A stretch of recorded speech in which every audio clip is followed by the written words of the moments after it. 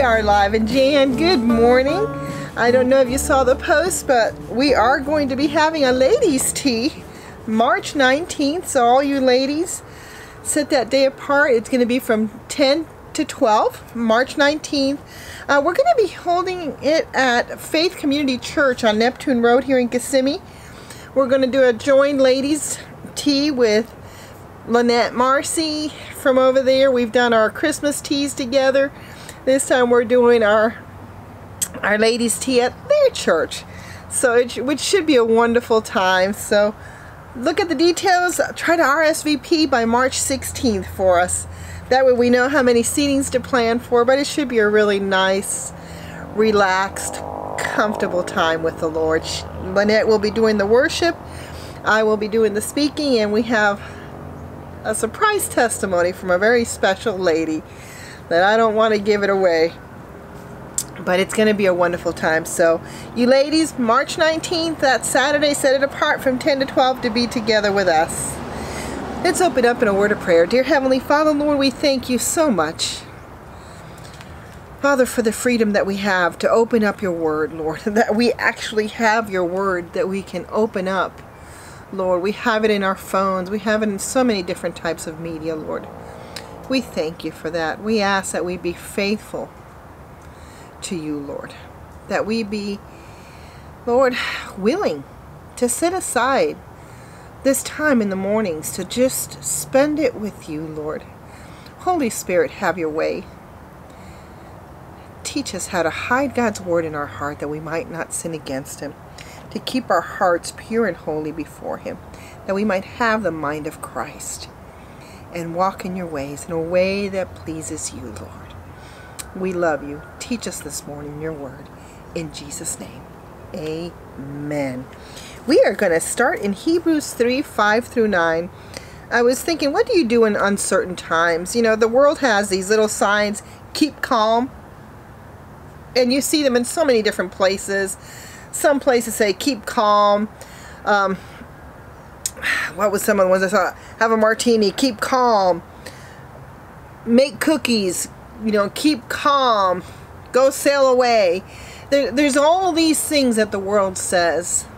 But there's only one true way to keep calm.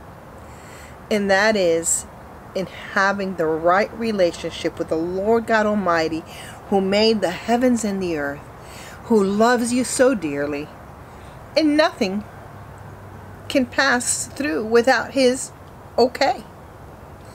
And no matter what the situation may be, he gives us the strength to make it through that situation.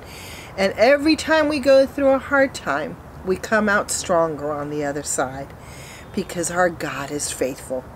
So we're going to start in Hebrews 13, 5 through 9.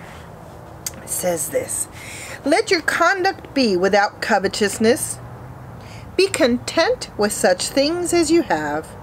For he himself has said, I will never leave you nor forsake you. The Lord God Almighty says he will never leave you nor forsake you. Though it may seem like he's not there, he's there. You know, it's like a child who's in their bedroom and they're all scared, thinking they're all by themselves, when mom and dad is right there in the room next door. They're not really all by themselves. And it's the same thing with us. We're never truly by ourselves. When we ask Jesus to be Lord of our life, he says, I will never leave you nor forsake you. So it continues in verse 6 and says this: so we may boldly say, the Lord is my helper. I will not fear. What can man do to me? Remember those who rule over you, who have spoken the word of God to you, whose faith follow, considering the outcome of their conduct. Jesus Christ is the same yesterday, today, and forever. Do not be carried about with various strange doctrines, for it is good that the heart be established by grace. It is good for your heart to be established by grace. Know that God loves you. We will make mistakes at times, but God loves us. And when we ask for Him to forgive us, He is faithful and just to forgive us. We have to learn to forgive ourselves sometimes, because sometimes we want to carry a burden that the Lord's already taken away. It's like, no, let Him have it. He wants to set you free. He doesn't want us to be all bound down. He wants us to be relaxed in His joy, in His peace. In 1 Peter 5, 6 through 11, it says this: "Therefore, humble yourselves under the mighty hand of God, that He may exalt you in due time." See, He's got the perfect time. One day He's coming back, and we'll understand what all He has prepared us for. We will understand the glory that's up there awaiting us. You know, we were created in His image. He sent His only begotten Son so that we could have life. All we have to do is accept that gift of salvation, accept what Jesus did for us, and release those things that we try to hold on to so tightly. You know, we allow the enemy to just keep guilt on us and let us feel condemned, when that's not what the Lord gives us. He takes our burdens. He doesn't condemn us. Instead, He redeems us. He makes us white as snow. It doesn't matter what our past may have looked like. In Jesus, we have a clean start.